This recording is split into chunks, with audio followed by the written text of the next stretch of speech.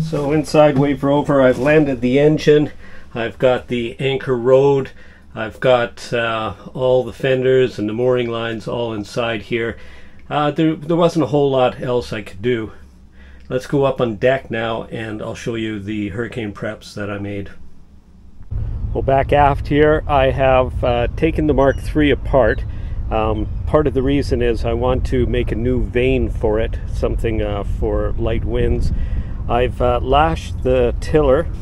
I've got one side tied off hard, and then the other side has a bungee cord to keep it tight. I've taken the sail. I've put the sail cover on for the first time, and then I've put rope with lashing it down, and then I've lashed it either side so it can't move the whole bundle. And now we'll go forward to the mooring connection. Okay, so there we have it. It's two 5/8 lines, so these are 5/8 of an inch thick. There's two of them.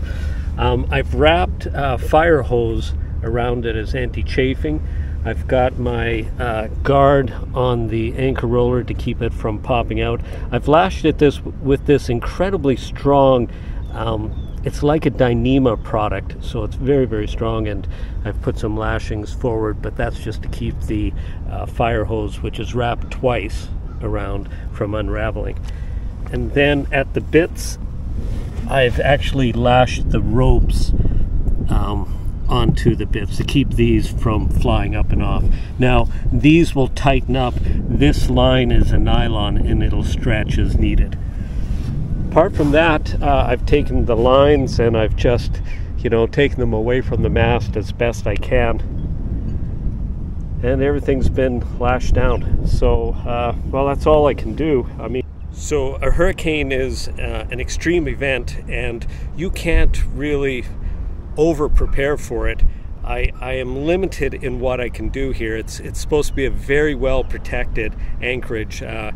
My friend who's lending me the mooring at the club here, he had his boat on here last year when Hurricane Fiona came through, and he said there was no problems whatsoever. And that was that hurricane caused massive damage both here in Nova Scotia and Prince Edward Island. So I've done what I can. We're in a good spot.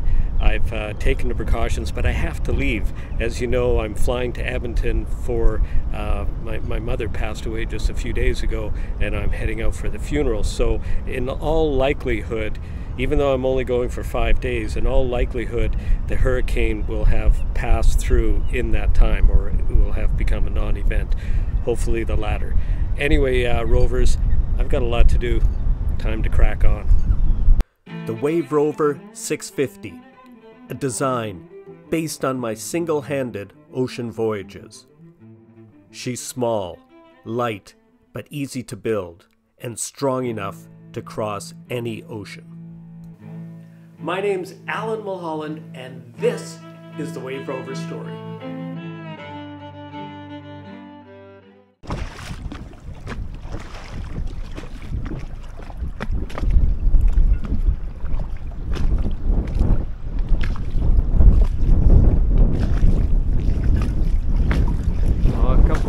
They're a little bit loose. Oh wow, yeah, interesting. We had one part. Okay, Mark III is looking good. Everything's looking pretty good.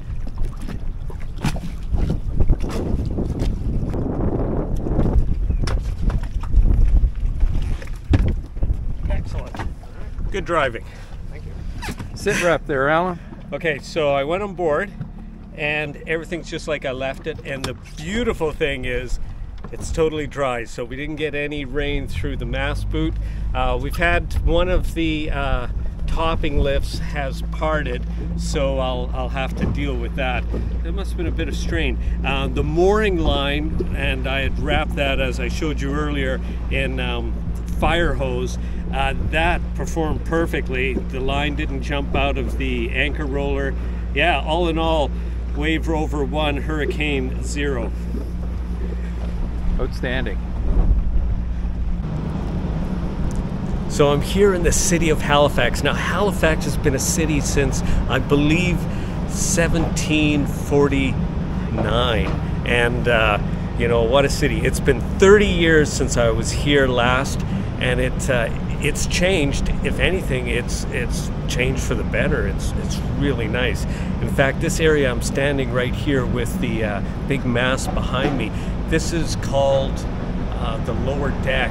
And we were here on Sunday, my good friend Stephen and I, and the place was just hopping. There was a live band. I mean, it's well used. It's beautiful that Halifax has this historic center. Now, some of you might know the Great Halifax Explosion. That was in 1918, sort of toward the end of World War I. And in that explosion, a freighter carrying tons of ammunition hit another vessel, and it just blew up, and it would have leveled a good deal of the city and caused damage to all these buildings. But you know, they rebuilt tastefully.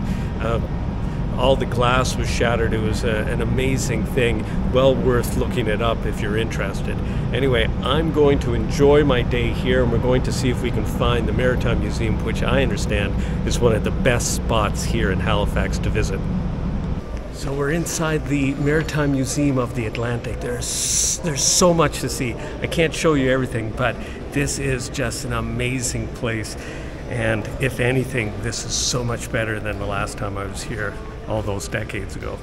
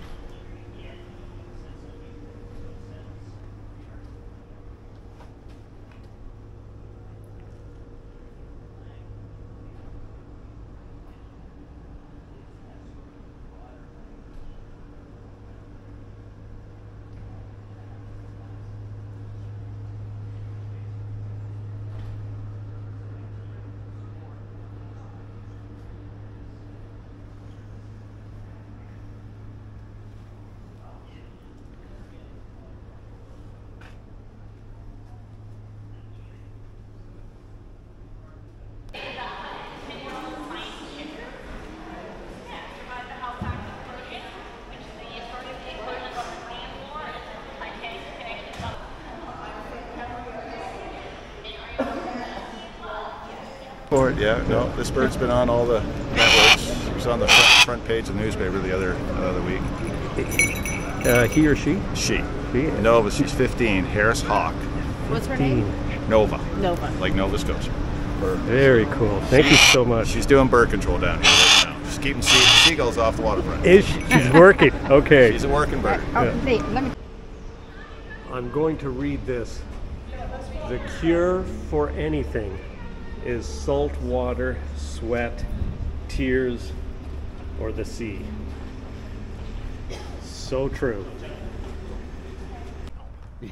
What are the chances?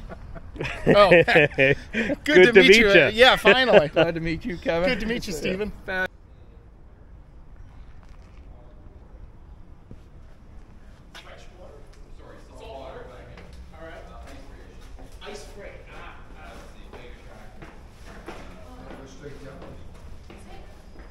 So they're protecting their financial interests. Exactly. You know, all nations did it back then. Right. So these walls were from that, and then they had the naval base switched down. Rover. It's been sort of a dream, Kevin. So you wanted to build a boat for one. Yeah, I mean, I think this is it for me. Like, this is my last boat. What, you don't want to go back and build another boat? No. That was a decisive answer. This is what makes Halifax Harbor so great. You see this area right here? This is Bedford Basin, and in fact, Wave Rover is located just over here, just off camera. And this is all protected, so they would set up the convoys here in order to take them across to England during the war and provide safety with naval escort.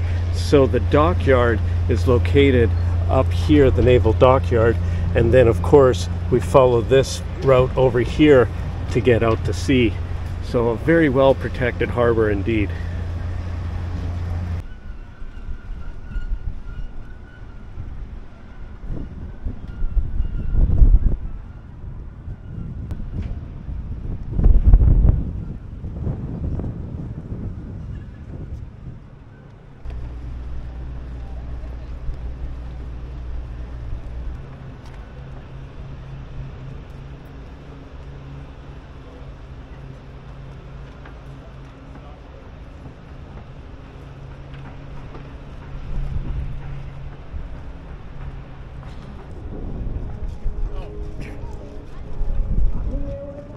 Good bit.